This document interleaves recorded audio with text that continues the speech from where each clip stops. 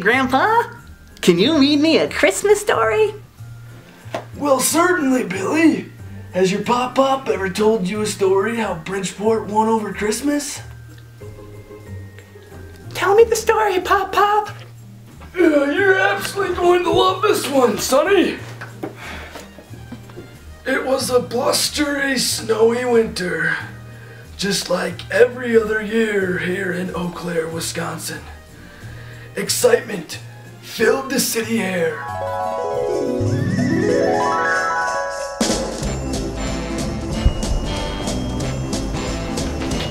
Mrs. C, Santa's at it again.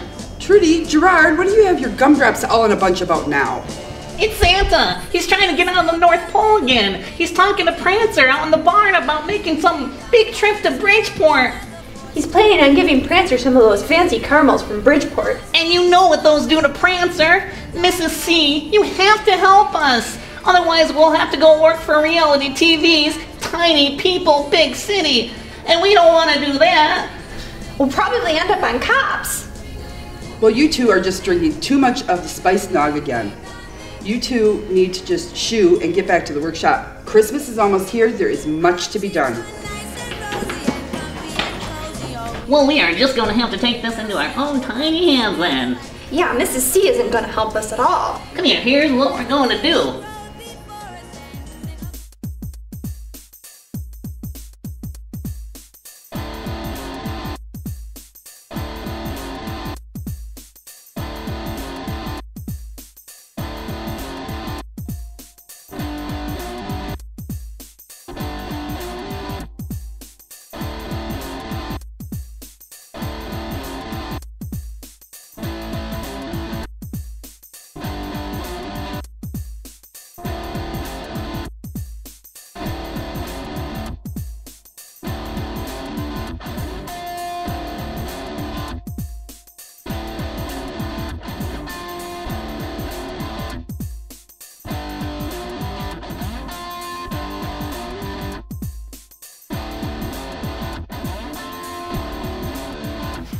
Bad elf, what you gonna do?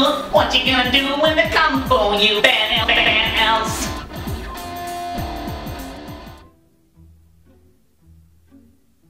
Have you seen my coat? No, dear, I haven't. Why is it so hot in here? I'm warm. Something's burning. Get that ice, Ma. Ooh.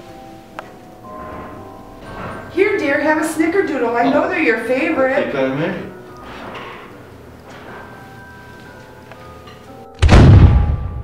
There's something wrong with these, Ma. They're burning. They're hot.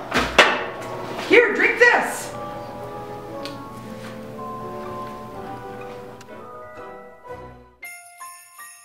Ho, ho, ho. It's good to be here at Bridgeport.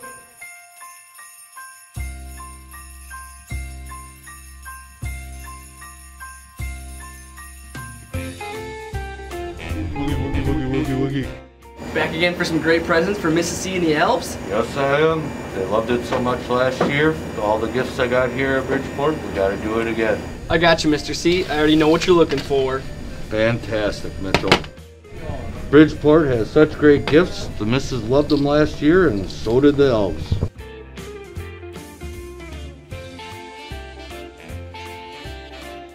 You have no idea what it took for me to get here at Bridgeport this year. Let me tell you about it. That sounds like a great story. Can't wait to hear about it.